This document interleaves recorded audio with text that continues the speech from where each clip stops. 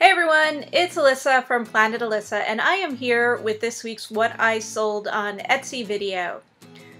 It has been another good week here. I met my sales goal once again, exceeded it by a nice little margin. I sold a couple of higher priced items this week that really did help, and I didn't really sell too much this week, but I sold a total of $271 worth of stuff. And I sold 11 items. So I'll go ahead and show you each of the different items that sold and how much they sold for. And as a reminder, the price that you see is the price the item sold for. Doesn't include any fees paid to Etsy or fees I paid to purchase an item, and also doesn't include the shipping fees paid by the buyer. First item I sold this week was the ceramic trivet. It's a souvenir from Florida, and it sold for $10.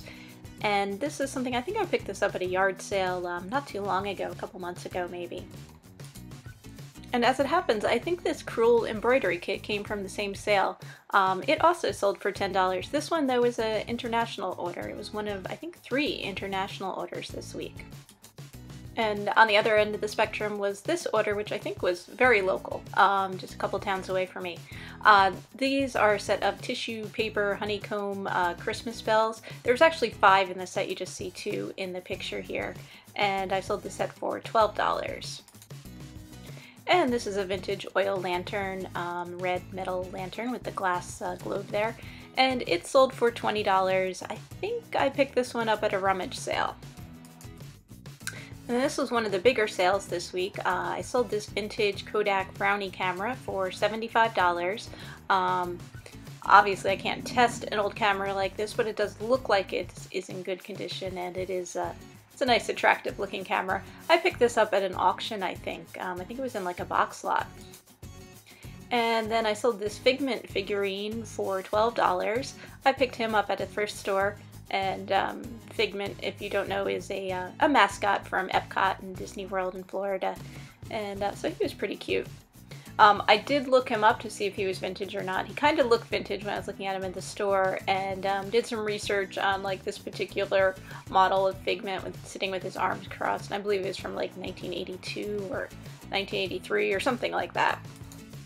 And this is a vintage souvenir scarf from Belgium. Pretty cool scarf because it has all the different illustrations of different sites in Belgium. It sold for $15, and this was my second international order of the week. And then I sold this enamelware bin or box for $20, and this is something I took an offer on. I had it listed for $25, and I didn't have it listed that long, so I might have been able to keep it up at $25 and have sold it at that price, but someone offered me $20 on it, and I decided to take it. She was actually pretty close. She was only in Brooklyn, so didn't have to go too far, so I was happy with that offer, and this is something I picked up not too long ago at an auction. So I didn't pay too much for it. And this is the third international order this week. This is a resin spoon rest. It sold for $8. As you can see, it has like a butterfly and a flower embedded in the clear resin there. I'm thinking I picked this up at a rummage sale. And this came from a rummage sale I went to back in the spring.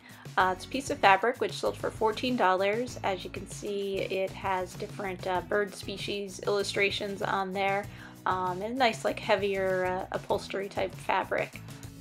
And my final sale of the week was also my other big sale. This sold for $75. It's a little like purse made out of a shell, like a mother of pearl shell, and then it has these cool like metal accents. It's got that cool like lattice cut design there, so pretty neat piece. And like I said, I sold it for $75. I picked this up at an auction not too long ago, actually the same auction that green bin came from.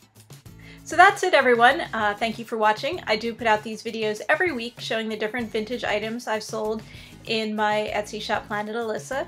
And then I try to get some other videos out for you. I've been kind of behind in that, but I do have another one I'm working on talking about just my reselling journey and how I came to become a full-time reseller, which I am now. In 2015, I made that official.